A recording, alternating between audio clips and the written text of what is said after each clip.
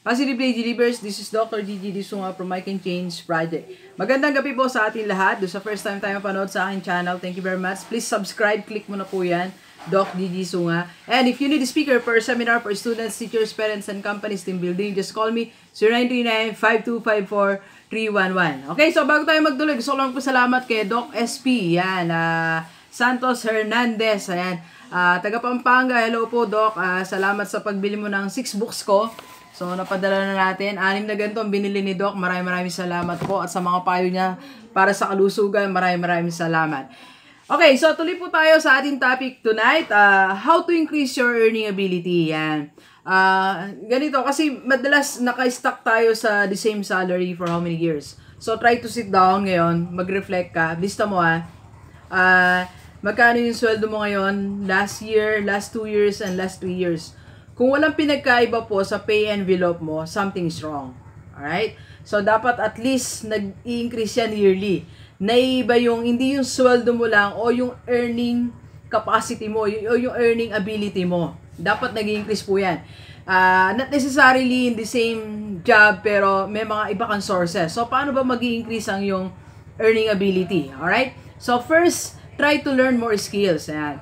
So, habang tayo ay nabubuhay everyday, mag-effort po tayo to learn new skills to increase our earning ability. For example, in my case, I'm a teacher by profession and I'm a principal po. What I did to increase my earning ability or earning capacity, I developed different skills. So, naging speaker po ako. I developed that skill for 2 years na. 2 years na po ako nag-speak sa different schools, companies. I'm conducting trainings, seminars, and team building. So in that way, I'm being invited. Of course, I'm being paid.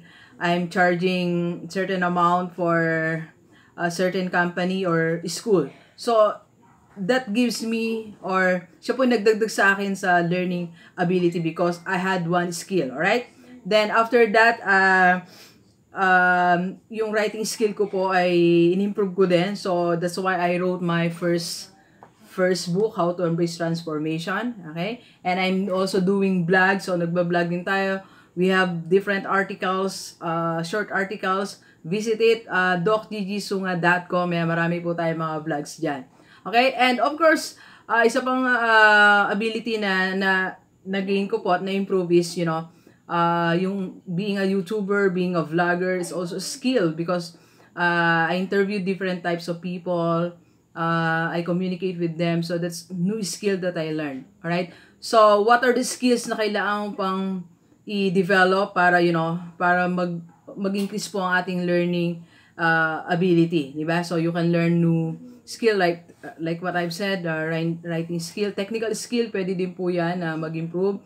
Meron kang talent, dancing, singing, so you can be a coach, you can be a trainer, di ba? Alright.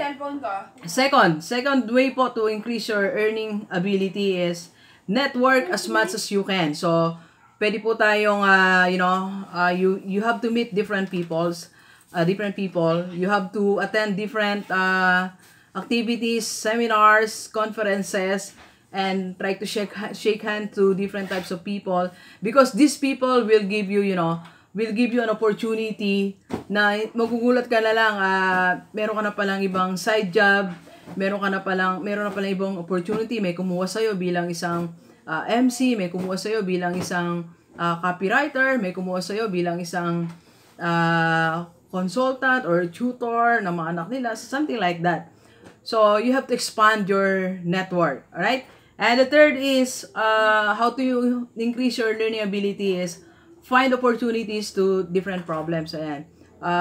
Sabi nga ni Jack Ma, problems are opportunities. You can earn from that. You take advantage of the problems around you. So, tinan natin ano ba yung problem na exist sa ating communities, sa ating company, and you offer your help. And it might be an opportunity to, para ma-promote ka. For example, may problema sa computer, kaya mo namang i-solve yan, you volunteer, di ba? So, kailangan ng kailangan ng isang department head na makisig, maunawain, at, may kakaibang characteristic, you show that to your boss, and who knows, you might be promoted, di ba? So, find opportunities to problems. May mga problems sa paligid mo, try to see how can you help, di ba? How can you, you know, you use your skills, you use your talent to solve that problem. Alright, so yun po yung 3 ways on how to increase your earning ability. Okay? So, ulitin natin, kung hindi nagbabago yung earnings nyo monthly, ganun pa rin for how many years, try to sit down and try to, you know, list some of your skills na gusto mong i-develop, i-improve, then you contact different people, mag-add ka ng iba't ibang klase sa yung FB, it can help, di ba? And don't be shy to propose solutions to help in solving problems in your community or in your company. Alright, so please share this video to your friends na hindi nag-increase ang earning pero gusto nila may capacity sila. Alright, so thank you very much, G-Livers! Enjoy the rest of the day and let's go! Sorry po, kanina pa sila naghihintay sila let's go. Thank you very much.